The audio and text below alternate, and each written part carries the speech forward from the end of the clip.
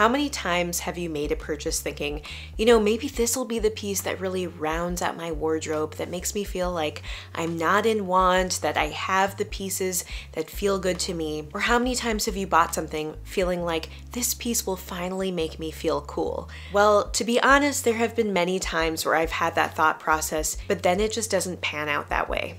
So today I want to share some ways for you to feel inspired by your own closet. Little tricks to help you find that perfect outfit that you already own.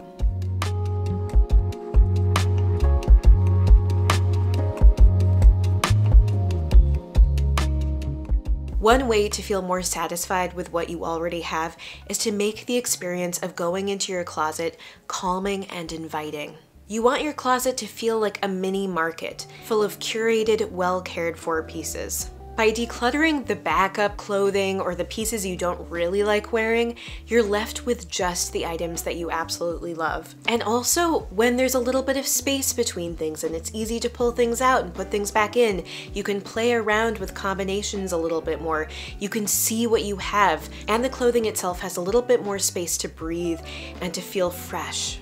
When you have a jammed closet full of stuff, quite often there's a high percentage of stuff you don't even really like or don't even really wear, and it masks the pieces that you actually love or feel good in.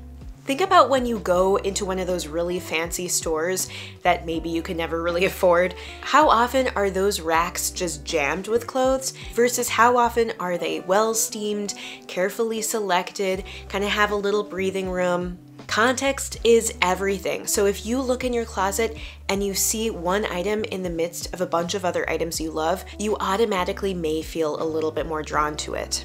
Also, I've noticed as I've decluttered, the less I have, the more I feel like I have, the more options I feel like are open to me.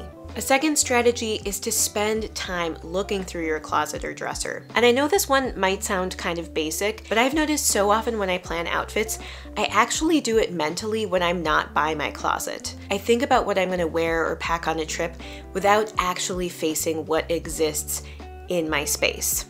The difference is if you actually physically walk up to your closet or wardrobe and look through your options and maybe even pull things out and imagine what they'd look like together, it gives you the feeling of shopping even when you're not shopping. A third tip is to be inventive with your accessories. Don't be afraid to use accessories in a new or different or bold way. Like maybe take that belt and throw it around the blazer that you don't normally wear a belt around. Switch your jewelry or even how you're wearing your hair for the same outfit, or what shoes you're wearing. Shoes really set the tone or the vibe of an outfit or how casual or elevated it feels. And so wearing even the same outfit and just switching the shoes for different occasions can bring life to an outfit you've worn a lot.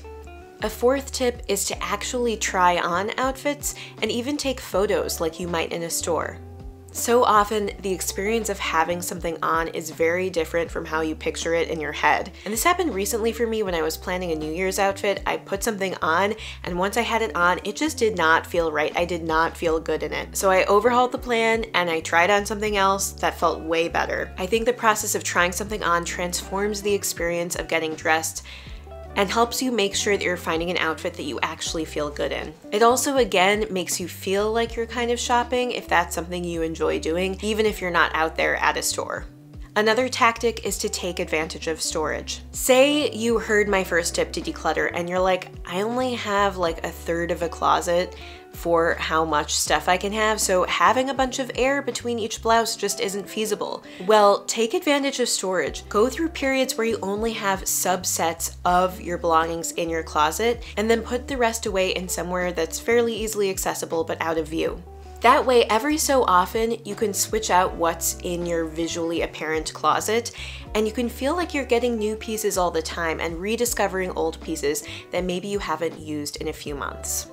I do think there's a fine line to being a bold declutterer and then decluttering so much that then you go out and buy more. And I think storage can help bridge that gap when you're not really sure, putting some of the maybes away in storage for a period of time and then coming back to it and decluttering it if you haven't really used it or wanted it. But it's also a way to make your wardrobe constantly feel refreshed. If you like that feeling of novelty of something new, I feel like sometimes we can achieve that by using old pieces we haven't touched in a while. And of course, storage can be a slippery slope to having way too much, but I think if you're regularly decluttering and being thoughtful about it and revisiting that storage space, it can be a wonderful tool to help your wardrobe feel enjoyable and exciting. A sixth and important tip is to keep in mind the illusion of coolness and where that came from for you. Maybe this is just me, but I feel like sometimes once something is in my closet, it automatically just feels less appealing or less cool. Maybe because it's me and I look at other people and I assume other people have it more together, other people are cooler, other people have better taste, all that. But the reality is a lot of us feel that way. And a lot of us, I think, when we buy things for our wardrobes, are trying to seek this feeling of, I have everything together in my life. I look like I'm financially stable. I look like I have a point of view with my style. Basically, I want to look cool, but somehow when it's something I own, it automatically feels less cool. I don't know what it is, but I think sometimes when I think about that and I bring my awareness to it and I look again more critically at what I already have, I realize if I saw this outfit on somebody else, I would love it. I would be envious of it. I would want it. Sometimes just bringing my own awareness to that reality that that is a trap my mind falls into allows me to just step out of that mindset and just say, you know what? Some of the stuff I have is cool and I can enjoy it. And maybe I will never be the coolest person, but maybe I'm not as uncool as I assume I am. And sometimes I think it's helpful to realize maybe I'll actually be, quote, cooler if I enjoy what I have and lean into my perspective and lean into my identity and my preferences and my style, and I wear the same things over and over again.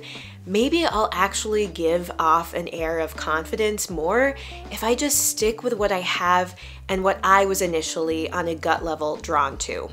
I think once you start seeing impulse buying as less cool and as a symptom of a lack of confidence, you suddenly rewire your thinking to see how appreciating what you have and even outfit repeating might actually be cooler.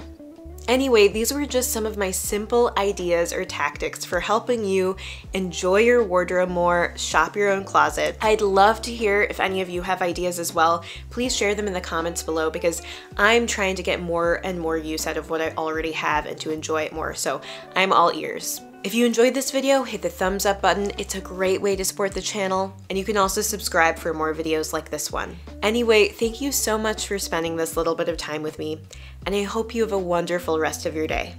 Bye!